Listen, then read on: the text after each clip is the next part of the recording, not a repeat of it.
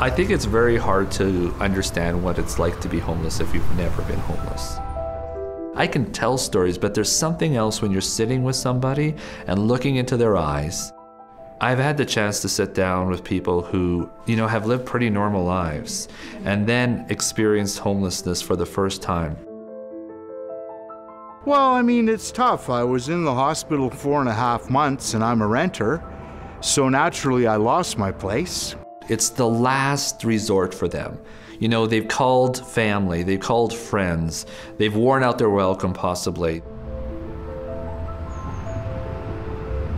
Well, it's made me an outcast, a bit of an outcast, and given me social problems, and that's the big thing, is it isolates you from the rest of the human race.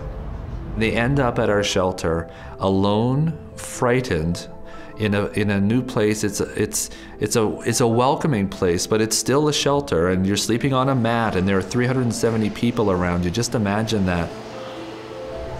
I pretty much felt that it was the end of my life.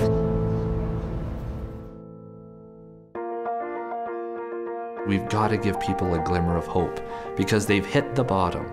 And that's where the mustard seed comes in, and our amazing staff to just sit down with them and say, I believe in you. I believe in you that this is not the end of the line, that there is hope, and with the right steps, you can move forward.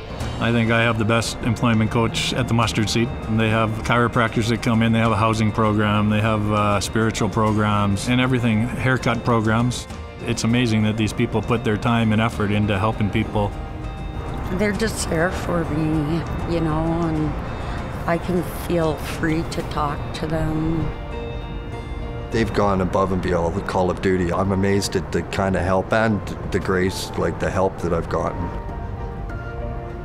Dealing with people experiencing these challenges day in and day out, it's hard. And so I don't expect the average citizen of Calgary to always be thinking about this issue. My life still has its challenges, but it lets me face them with the rare combination of support, independence, and dignity. So I'm 47 years old now, and it's been a long struggle. And it's my primary life goal is to move forward and to thrive in life rather than just survive. I'm just grateful for this place, and I'm on the move out of here on Thursday. The 25th, I'm going to be moving to Regina, and I got a job down there on a farm, my passion.